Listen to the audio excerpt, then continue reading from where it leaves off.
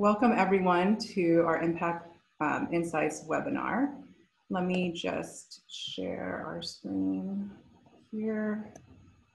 Okay, so without further ado, again, welcome. We're very happy to have you at our launch for our Impact Insights Summer Webinar Series. Before we get started, we have Dean Dale Smith here who would like to welcome everyone. So Dale, please. Thank you.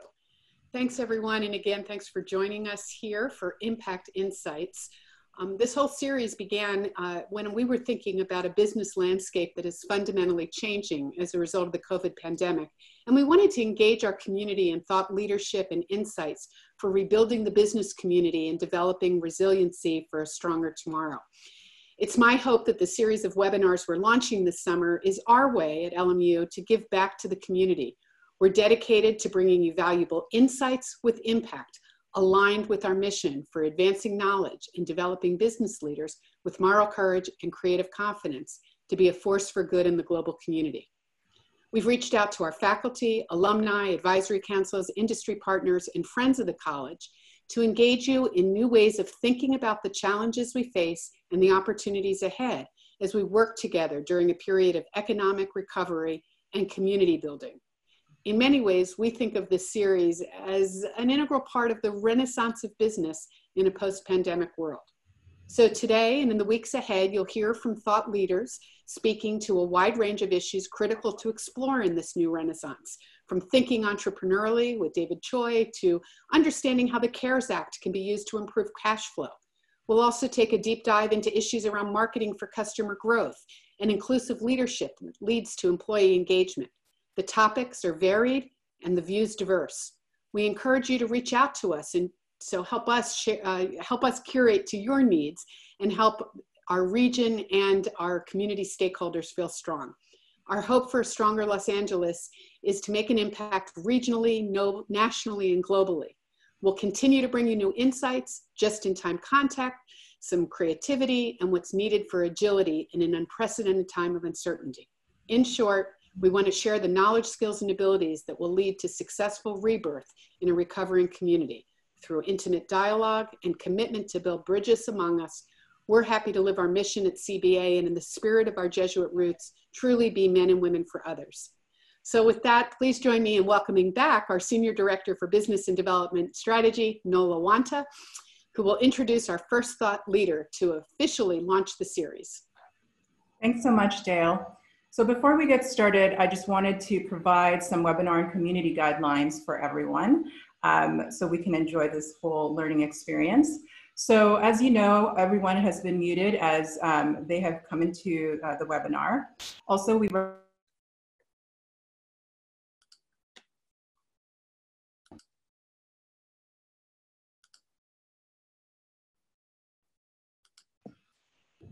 okay, now now you can hear me. Okay, great. Sorry about that, everyone.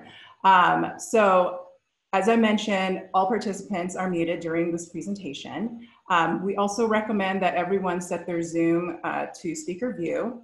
During the presentation, please feel free to type your questions in the chat window for the presenter. You may also type your questions in the Q&A window. These questions will be moderated after the presentation.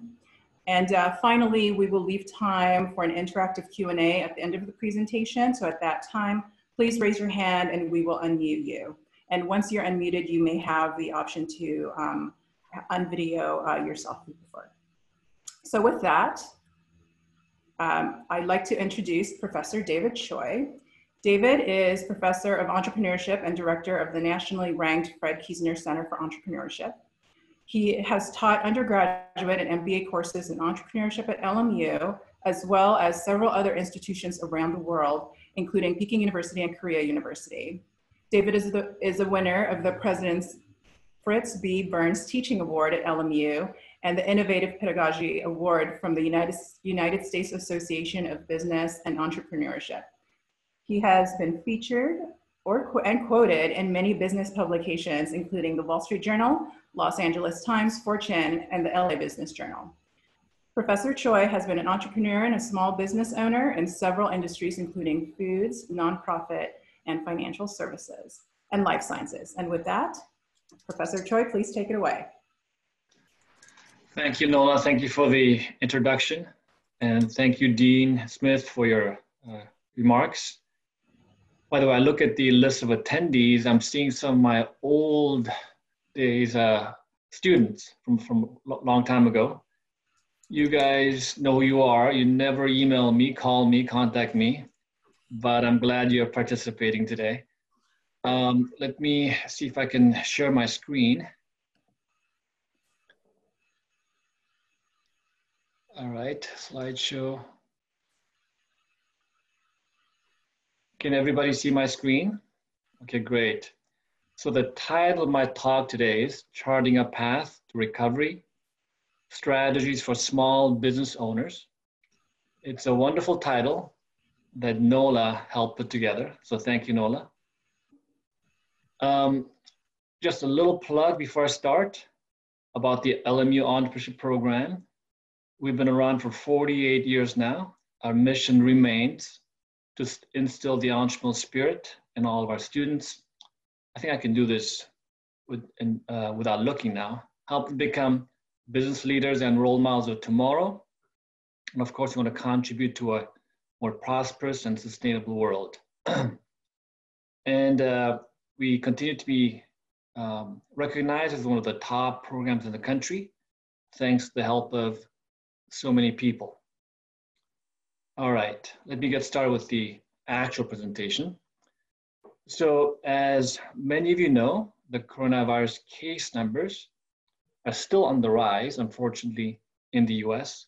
We're not leading the world in terms of how effective we are in treating it.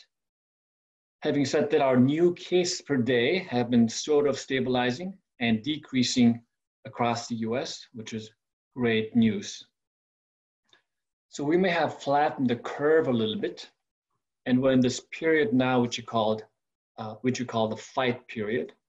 Hopefully you get to the vaccines and treatment and reach the future and sort of the normal period. The question is, how long will this fight period be, right? And how bad will it have been when we get to the future? So this is the part that's very frustrating for many small business owners, this big uncertainty. Although there are some signs of hope, as many of you know, we saw pretty good job numbers last week, although the numbers are a little bit wrong in how they calculated it. One of the biggest surprises to me has been the stock market, which of course applies to big companies, not so much to small businesses. The stock market today is about as good as it was towards the end of 2019, which is almost ridiculous, but people with retirement accounts like us will take it. But there's a huge difference between Wall Street and Main Street. And the difference has never been so clear as today. A small business situation is different. And that's the world that I'm exposed to most of the time. 2/3 of small business say that they have less than 3 months of cash. And that was about a month ago.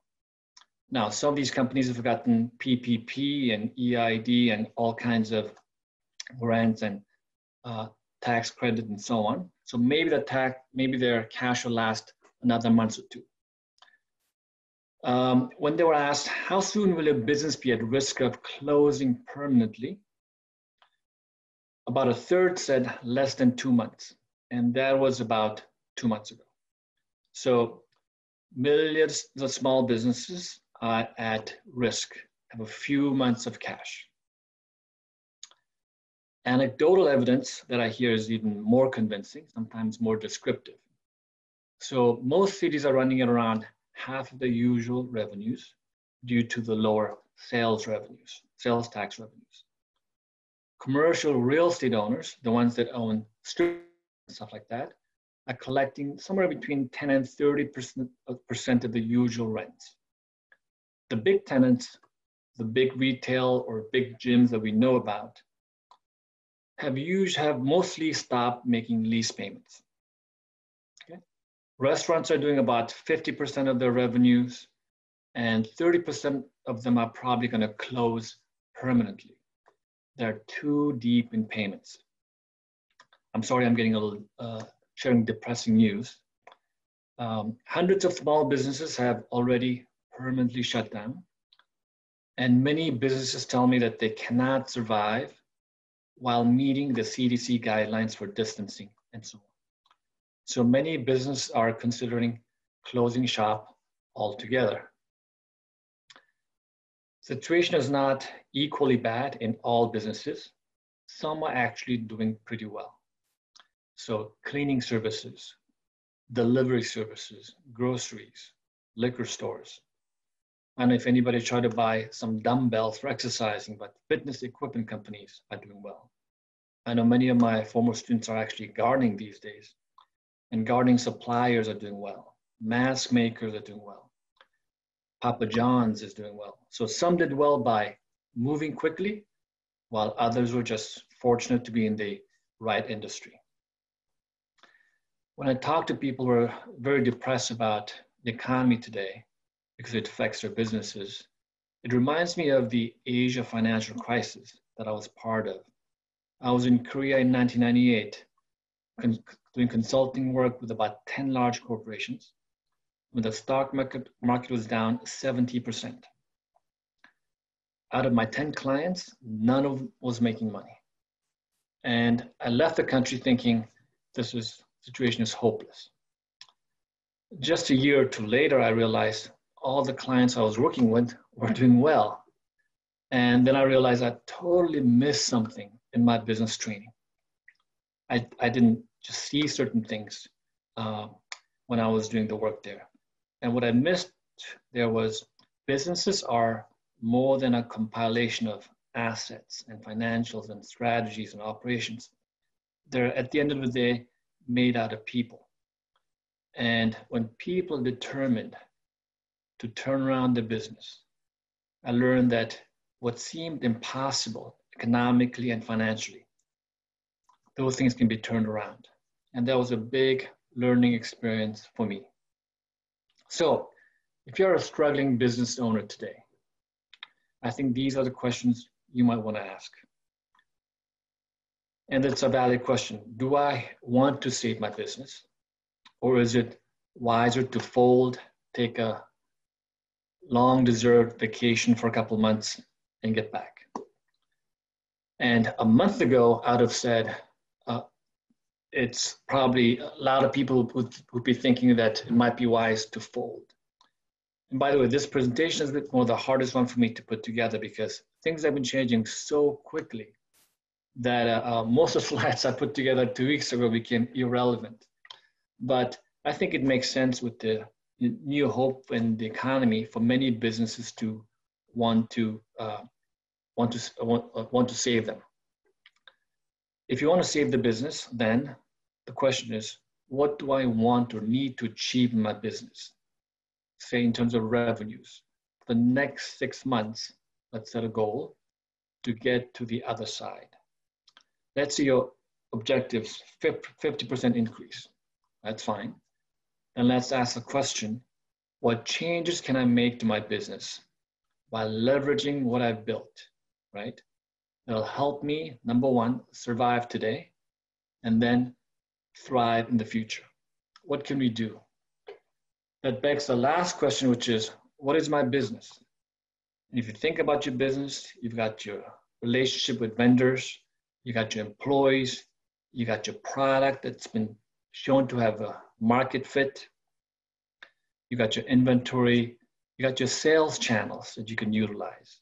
Of course, you got your customers. And underneath all this infrastructure is the entrepreneurial spirit of the business owner that built the business in the first place. So with that entrepreneurial spirit and the innovative capacity of the business owner, maybe there's something we can do. So maybe because I miss sports, I use sports analogy. I think there are certain defensive measures we can undertake and probably certain offensive measures we can pursue, okay? On the defensive side, there are quick and decisive actions that one can take. that's all about preserving and accessing cash. About a month ago when I thought about this presentation, it was all about preserving cash. But then we're going to talk about offensive measures in a minute. But around the defensive measures, when it comes to preserving cash, any expense you have in the business, you've got to find a way to reduce them. If you have insurance payment, reduce coverage. You probably have a smaller business today anyways. Rebid for new coverage. Negotiate every contract, right? Your rent, see if you can defer them. If you've got employees in management, see if you can reduce management pay. See if you can furlough some employees, even though it's a terrible thing to do. They do need a place to come back to in a few months when your business is up and running and doing better. If you've got receivables and some people are not paying, offer discount to get cash immediately, right? And if you've got inventory and assets, sell old inventory, even sell certain assets that are non-core to your business. Some have sold their excess capacity, like part of the office, part of the warehouse, part of the freezer, part of the truck fleet. Of course, got to get all the government grants, right? PPP, EID, all these tax credits and so on. And what I see is that businesses that cut deeply and moved quickly a couple months ago are in a good situation today. And some businesses weren't as deeply affected a couple months ago, they're slowly being affected. Those need to take quick defensive measures as well. But what I really want to focus on for the next maybe 12 minutes is offensive plays. And I've asked my colleagues from across the country to give me good examples of companies, small businesses that have had made some good, interesting offensive plays. So I got some examples from Los Angeles, from Seattle, from Denver, Louisville, Honolulu, and so on. I don't have time to share all of them. I'll share a few of them. So I grouped them into 3 different kinds of plays. Play number 1, same product, different infrastructure. Play 2, same infrastructure, different product. Play 3, different product, different infrastructure. Now, all these strategies are quite innovative, but what I've been really excited about and impressed about has been the speed at which these companies have been moving. I've never seen companies move so fast in the past. The first example is same product, different infrastructure, companies going virtual, right? And to be honest, LMU, like other universities, did that too. We talked about going online for decades, and all of a sudden we did it in a couple of weeks. This particular example is a music store with bulk of its revenues coming from hundreds of music lessons every week on its facility.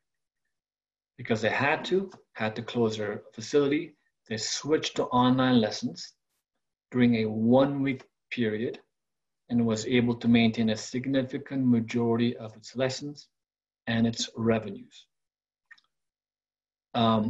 There are other companies like Camp Gladiator, a fitness company that usually does in-person training, went to virtual training and was able to maintain a big portion of their revenue. Many vineyards are offering virtual wine tasting. You'd think, how could that work? It's actually working pretty well. So many of these companies went virtual and thereby maintained a significant portion of their revenues. But they did something else. They developed a new channel for service they can use for the future. So they found a way to survive today and maybe thrive in the future. Another example of a company doing same product, different infrastructure is Good Clean Food Hawaii. They offer a healthy food subscription sold through CrossFit gyms, lately loud in the media, CrossFit fitness centers. But these gyms have had to close. So the company lost its sales channel completely. You can imagine this company being very scared and having been forced to create its own fleet of cars to deliver foods to people's homes. But what they were able to do in that process was actually expand their sales channel and deliver to the entire island. So when the gyms come back, they'll have two separate effective channels, the gyms and now their own fleet of cars that reaches the entire island. Another example of same product, but different infrastructure is a art gallery out of Louisville. It's an art gallery facility that houses the work of maybe 150 different artists.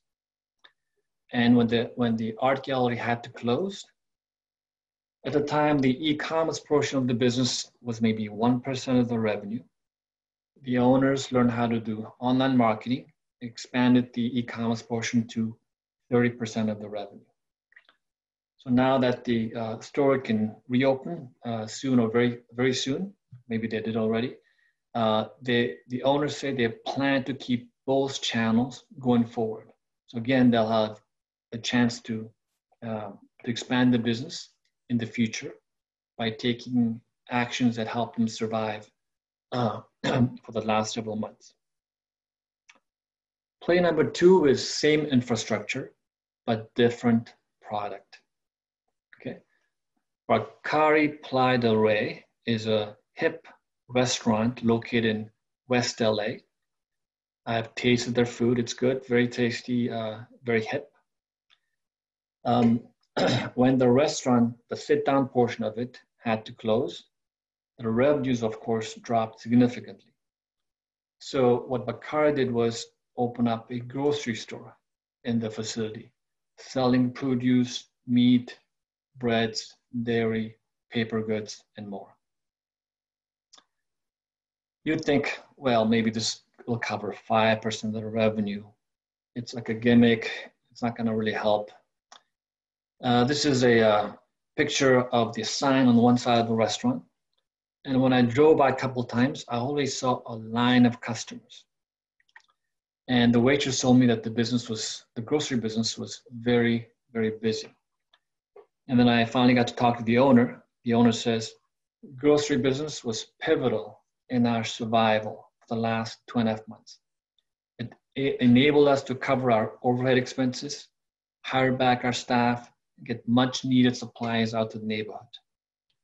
Happy to report we're back open as a restaurant as of this past Friday. I know they're having seating outside and again being innovative, but these kind of examples give me hope that there are innovative ways to keep businesses open.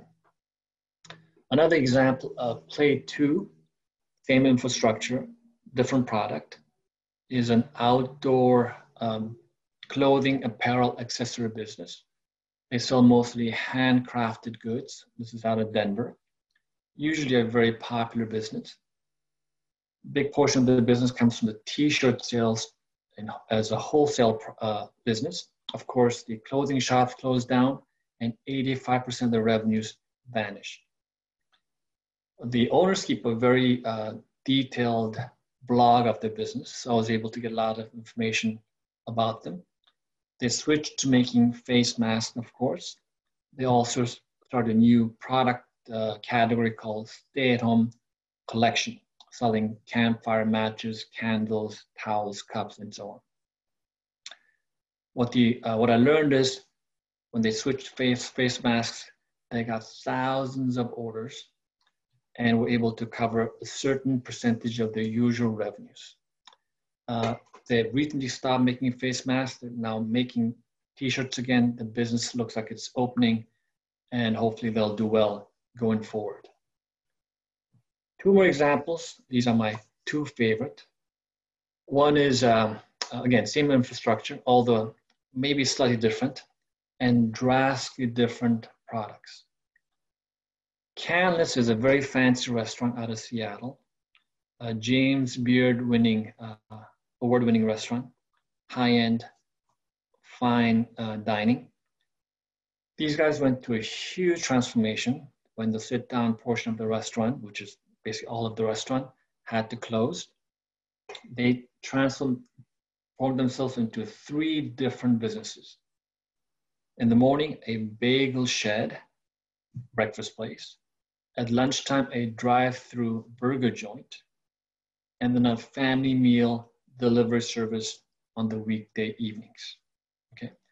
According to one of the local newspapers, the company was able to keep all the employees on payroll. And according to Mark Candace, he says, you have to play as much offense as you do defense. So we had to think about, what would you do if you had to do this from scratch? And they were able to create 3 different restaurants, by the way, using their parking lot for the drive-through burger joint and so on. The last example is my favorite. It's an example of different product, different infrastructure, requires a lot of imagination. I'm thinking of 2 separate food tour businesses, one in Europe and one in the US. The one in the US is a multi-million-dollar food tour business. So people go on certain city, they do a food tour, they pay the food tour company. This company was doing several $1,000,000 a year in revenue. And of course, travel stopped and the revenue crashed. So what they did was they leveraged their existing relationships with vendors and customers and went from a food tour business to a food box business. Very different businesses, 2 very different businesses. And you would think this food box business might maybe make up some lost revenue. Well, it turns out this food business is currently exceeding the usual tour business revenues. And you can imagine when the food tour business comes back, these guys will have 2 solid businesses, 2 large businesses to benefit from for the future. So again, another way to find a way to survive, but prosper in the future. Now, of course, there are going to be some businesses that for whom the solution is not so clear. What do you do if you're just not allowed to operate? That's your big event promoter. What would you do if you're forced to operate with such restrictions, you just cannot be profitable, right? Or what do you do even with the new sales channel you try, like a new online channel? You just cannot break even. So there may be no one simple, one-size-fits-all solution for all businesses. But I think 80–90% of the time, if I said, let's say, a toy store on Main Street, I think you can think about the business models that I discussed. Same product, different infrastructure, right? Same infrastructure, different product, different infrastructure. Combined with the entrepreneurial spirit of the owner, I bet we can probably come up with some good action steps for surviving for the time being and maybe even thriving in the future. So what's a small business to do? I think you got to play defense, you got to play offense, and whatever that means, I think you got to play special teams. And I don't want to take the situation lightly. I know what it's like to wake up with cold sweat on your back and have to leverage your home to invest in your business. I went through all that. I know what it's like to get really sick from worrying too much about your business. But I think in some cases, you have no choice but to give it all you got. So in summary, what do you need to do? I think we all need to prepare for a long-term, uncertain, uphill battle. Take decisive actions to maintain cash and give yourself time, if possible. I know it's hard to read and think when you're stressed, but you got to read, learn best practices. There's some good resources out there on Chamber of Commerce website and Entrepreneur Magazine website, some good free resources. And then you've got to take proactive entrepreneurial measures to find a way to survive today and thrive for the future, in the future. I look at who's participating in this webinar, and not everybody is an entrepreneur.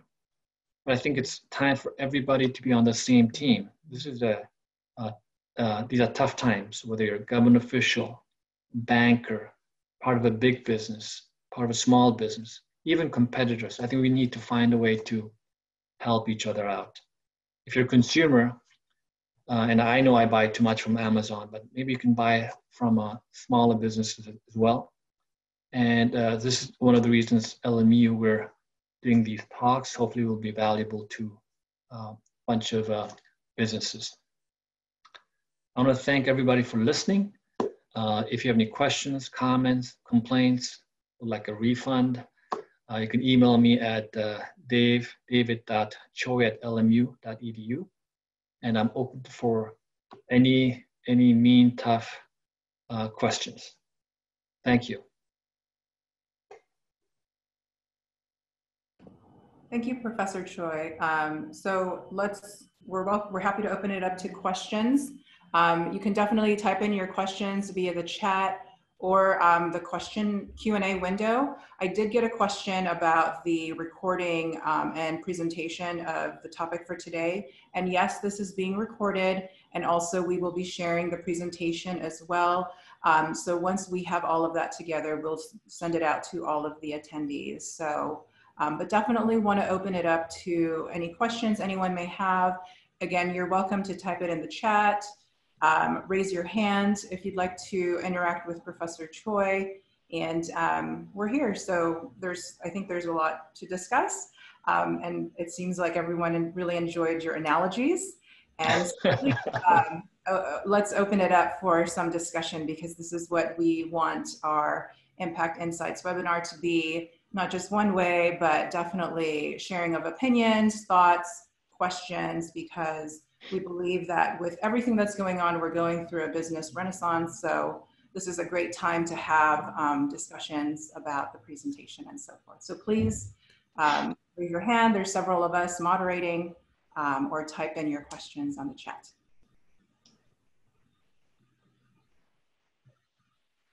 Oh, we have a question.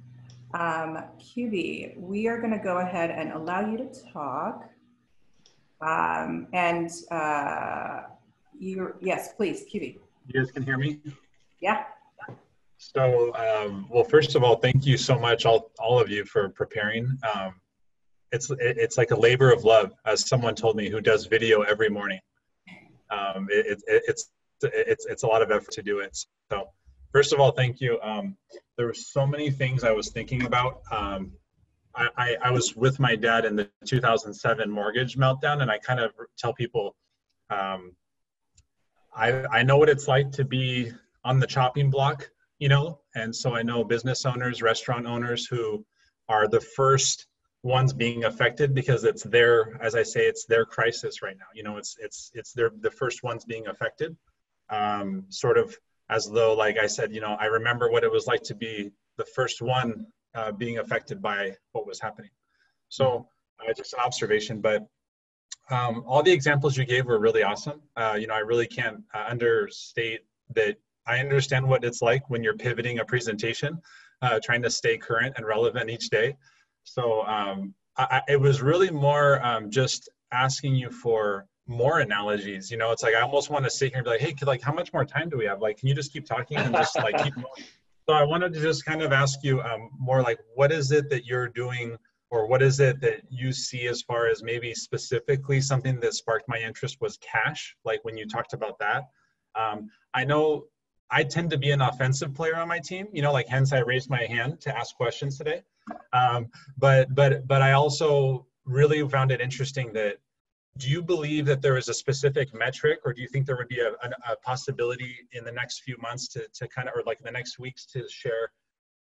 Obviously, cash depends on the industry, correct? Like I always tell people, like I sell paper in the mortgage industry. It's a little bit selfish. I say that like my job is quite selfish because there's not physicality. So then what do? You know, we have to create content, right? But as far as cash, our cash is salaries. I always talk about we have manpower in our company. And so we have to have salaries, but what does that look like in terms of months, you know, or in terms of, you said that people are only saving 0 to 3 months. I just wasn't sure if there was in the future or something that you've thought of on that, of what the industry examples are. Yeah, you know, as I mentioned in my presentation, the biggest problem, I think, is in a way is the uncertainty, right? So we don't know how long, you know, economy is going to be, you know, in a place that's sort of reduced, right? We found out we're in a recession finally. It was obvious, but so we don't know how long this recovery period will take. We don't know if you're going to have a second outbreak, right? We probably have a mild outbreak in the next few weeks. We could have a huge outbreak in the fall that could, again, make things very bad. Hope not. So, you know, I think all you can do, you know, as an individual or anybody or a business owner is find a way to preserve and access as much cash as possible, right? So a student of mine, for example, who's got a business, he applied for a loan, business loan, and has it approved. He hasn't used it, right? And he doesn't know if he needs to use it, but he got it approved just in case.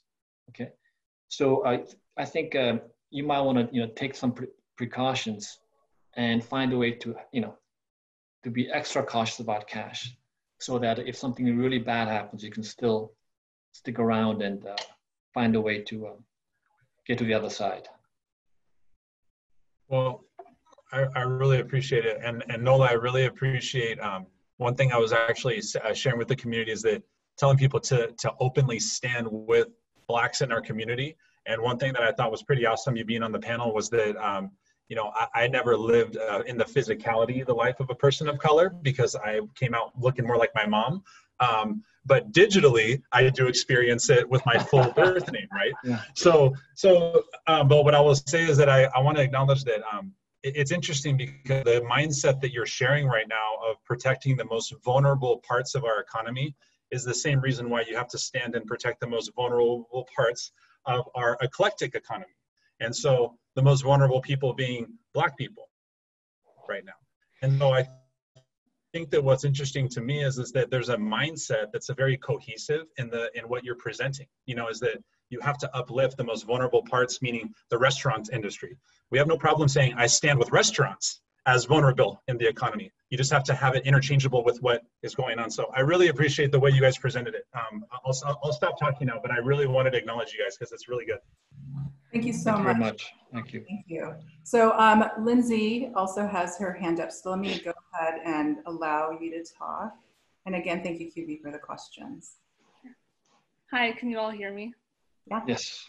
Perfect. First of all, thank you so much for organizing this. It's been really great to hear all the different strategies that businesses are implementing in this really difficult time that we're in right now. So my question is not necessarily relevant to this specific moment, but looking forward to the future for those of us that are looking to potentially start small businesses in a few years when the economy is hopefully at a better point than it is now. Do you have any specific strategies that you'd recommend in terms of saving money, diversifying offerings, different things like that to ensure that we're prepared for different economic situations or any turmoil that's apparent, like what's happening right now? Well, you know, one of the things I might say is if you're interested in starting a business after the economy's improved, you can still make a lot of preparations today. Okay? It takes a long time to get a business up and running. And so I would start with preparations as soon as possible. And then some people would say, you know, the recession is the best time to start a business because all the costs you'd be thinking about associated with the business is at the lowest during a recession. So sometimes it can be the right time to start a business. Of course, anytime you want to start a business, you want to find out that you are solving the right problem. So, you know, be really clear about the problem you're solving. I'm not one of these people who say, you know, just believe in your business, spend all the money you have, get something started, right? see if you can experiment and learn each day a little bit about the idea you want to pursue, and then, little by little, invest a little bit more extra to start your business. But in one way or another, I would get started as soon as possible. Okay, thank you. Thank you so much, Lindsay. We do have a question from Dr. DeMello in the Q&A box. So he asks, using the sport analogy, what are your thoughts on expansion teams, startups launching during times like this? What advice do you have for new businesses? Why is Dr. DeMello asking? That is my question. Well, like I mentioned again, I think if you can, what most entrepreneurs do is, what differentiates them is, they usually don't say, I'd like to do something in the future, right? They usually say, I'd like to do something and I want to do it now. I want to get started now, right? That's what usually differentiates most entrepreneurs from non-entrepreneurs. So anybody who's thinking about starting a business, one way or another, I'll try to find a way to get started, right? And companies like Airbnb, and there are a whole bunch of them we know about that started in a recession. So as you know, Nola, we're starting many initiatives in CBA this year. Ranging from our family business program to new master's program. So we welcome challenges even in a recession. Great. Chris Manning, who has a question. Let me go ahead and allow you to talk. David, I want to thank you for an excellent presentation. Having been in your place, I understand the challenge of keeping current. My expertise, has been more in cash flow and finance and real estate.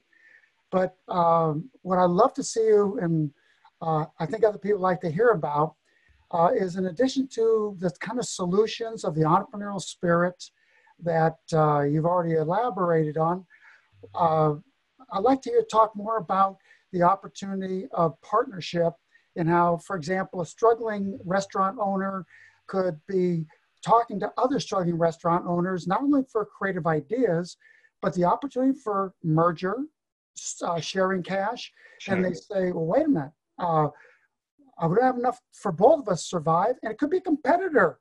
What better opportunity to get a bigger slice of the market and share it? It's yours. I did notice examples. I can't think of them right now, but I did, when I was doing research, notice companies, even competitors, who are sharing resources and finding a way to work together. Certainly, industry organizations are working together, with the city and so on to get certain help and so on. I've noticed, for example, Facebook trying to allow business to sell without a web page, without a website. So even big companies are trying to help small business understanding the severity of the situation. I noticed Canva, a presentation, company also working with Facebook to help small business create nicer Facebook pages. So I think big companies are also realizing that they need to help smaller companies. And again, like you said, smaller companies are also working together. So I think maybe in my next talk, I'll think more about how companies can partner with each other and cooperate with each other and thereby improve the situation. But thank you for the question and comment. Thanks for your insights. So we've got a couple of questions in the chat. So I'm just going to go through the chat. I know we have a couple of other Q&A questions in the box, so I'll address it in the order that I've seen them. And Ryan, we do see your hand raised too, but we'll get to you as well. So Professor Rome asks, love the sports and football metaphors, similar to many market creation strategies I've been reading about. On top of COVID, how should small business owners respond to the recent protests and ongoing movement to help address social and racial injustice? Well, that's a tough one. Well, I guess, you can imagine small business people have their hands full and are quite busy. And of course, some have been impacted by the protests in the sense they couldn't open up their stores at the time they wanted. But I think small business owners are just not different from anybody else. I think we need to find a way to support the movement today and be on the right side of history. So I think whatever they can do, whether it's certainly if they're profitable and financially okay, find a way to support certain causes. Make sure certainly that they're not in any way discriminatory in their hiring practices, in the way they treat their employees or customers. So I think everybody has an important role to play. And I'm sure if I had a little bit more time, I could think of some better examples. Nola, what do you think? I think that you've got it. I think making a statement and being true to your values as business owners is really important. We do see small businesses and large taking a stand.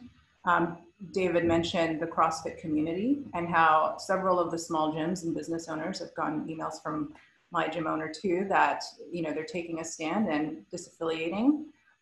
So I think that there should be some statement, right, from the small businesses. So thank you so much for that question. I think it's really timely and very important in today's climate for all of us to address our particular values around social justice. So again, thank you for that question. We do have a question from Francisco. How much M&A business do you believe will be happening among small entrepreneurial companies as a result of the current business environment? Okay, so the answer is I don't know, but let me say a couple things. So what I see is a lot of business going out of business. And then what I also see is I've heard people say this is a good time to buy companies. So because a lot of them are going to be struggling and going to be relatively low in valuation. So I see signs of M&A activity, in that respect, in the small business world. But I don't know much about. I haven't thought too much about it. Again, Nola, what do you think? Actually, I'm not sure because I think that our business professors are the experts here. But I think that, perhaps in the next few months, once the reopening starts and businesses evaluate where they're at, with the revenues and so forth, there may be some movements. But I think that's one of those uncertainties that we just don't really quite know yet. Because we also have to factor in the behaviors of the consumers and what they'll decide to do. I think we've had enough time to kind of adjust to our current situation. Do we want to support small businesses? Sure. But, what other impacts are there that we're not considering at this stage? I can imagine certain businesses willing to buy the assets of certain struggling businesses, right? Mm-hmm. Or businesses that are going out of business. I see that. I remember in one of the recessions now, I don't know, there's been so many recessions, that I remember one of the big ski resorts, I think, was acquired. And it was because, of course, the seller was thinking the economy is so bad, I just need to get rid of this, right? And at the same time, the buyer's thinking, oh, there's so much opportunity, I need to buy this, right? So yeah, given different perspectives and different cash positions, I think there'll be buying and selling activities, as is usual, but I can't think of any particular situations or particular examples that are particularly worth mentioning. So Brian, I know you've had your hand up for a while. I'm sure your arm's tired, so we're going to go ahead and allow you to talk. You're welcome to unmute yourself and ask your question. Perfect. Hi, David. Can you guys hear me all right? Yep. Perfect. Well, I really appreciate you laying out this presentation. I love the 3 different plays that you put forward. I think for myself, I've really enjoyed sort of taking that same product, different infrastructure approach in our office at LMU. But I think you mentioned earlier, not all of us as attendees are necessarily entrepreneurs. But what are some ways that we can be entrepreneurial within our own companies to help support internally, come up with new programs or different routes to make sure that our whatever org we are working with is still surviving, if not teetering over to that better end and thriving, coming up with new ideas? That's a good question. I think, Ryan, I know you work at LMU, and LMU is no different from many organizations in this economy. It's going to be, it is, or it's going to be affected. I think, for any organization to thrive in most economies, not to mention this economy, it's got to be entrepreneurial. We got to be innovative in what we do. And what that really means is we all have to be innovative and we all have to be entrepreneurial, right? As employees of an organization. And, so whether it's working longer hours, whether it's, making suggestions, maybe it's leading a group, maybe it's doing something innovative, maybe it's breaking certain rules, don't break too many. Maybe we all need to find a way to be, to contribute to the organization. And maybe sometimes something you volunteer. Maybe you, Ryan, I know you're very entrepreneurial. Maybe you find a way to first get very cheap equipment and whatever we need, So just think of how you can, in a small way or in a significant way, contribute to your organization. And, and really exercise your entrepreneurial leadership, right? It means, you take action when even nobody actually asks you to do something. You decide, I need to do something for my organization, and you find a way to contribute. I love that. I think a lot of us have hip paralysis during these tough times and even feared, like, I don't know what to do, but I think that creativity and what you mapped out with just adapting and coming up with those 3 different roadmaps are definitely helpful for all of us, whether we're running our own business or working within one. So yeah, thanks. Thank you, Ryan. Thanks, Brian. And actually, that's a great transition to Travis's question. So Travis, I'll go ahead and read your entire question. So thank you, David. It's good to see you again. My business provides outsourced accounting and planning solutions for business management owners and decision makers. I wanted to know if you had any thoughts on how professional consulting businesses like mine can reach out to, network with, and gain additional business partners during these times. Many businesses aren't in the position to consider adding additional expenditures. Many can't meet in person or network in traditional ways, very true. Though partnering with someone like me will almost always result in cost savings for the business. Right now, preserving cash is a top priority, limiting additional spending. Many decision makers I have been able to speak to say they aren't in a position to make those expenditures right now. Do you have any thoughts or strategies you would recommend for finding and connecting with people in the socially distant world we're in right now? Thank you. Okay, good question. By the way, I'm realizing it's really hard to be answering all these different questions in a very short period of time. I've been having a conversation with a small business consulting company recently.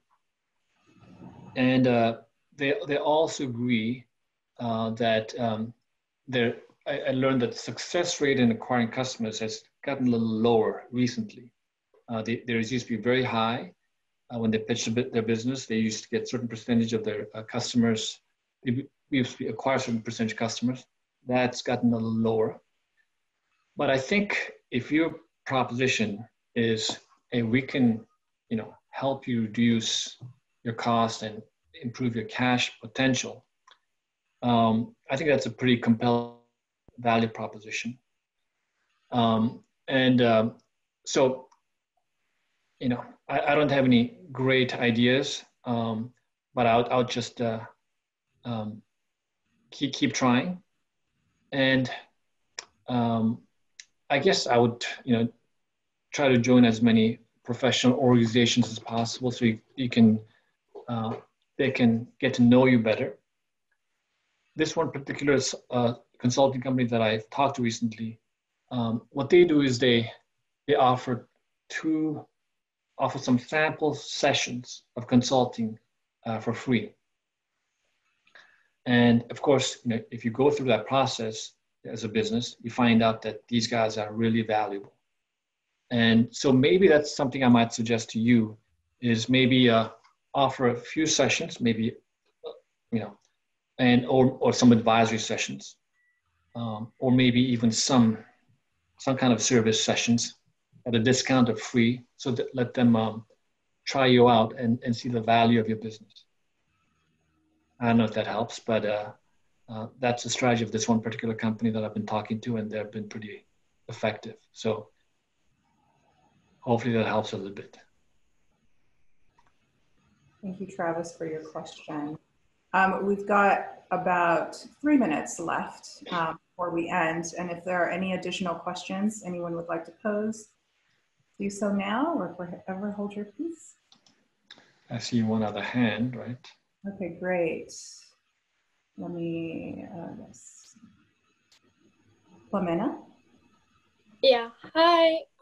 Thank you so much for your presentation. I think it was very useful to hear from someone who's really researching and not just, I'm like constantly subscribed to a lot of newsletters and trying to follow what's going on. And it's really, really hard to stare at my screen for such a long time. Mm-hmm. And listening and hearing the information definitely helps with it sinking more. I just wanted to ask you about, in terms of remote jobs, because I feel like before this was happening, there was a lot of business in traveling and meeting with business partners around the world and having conferences and doing a lot more just traveling in general within your career.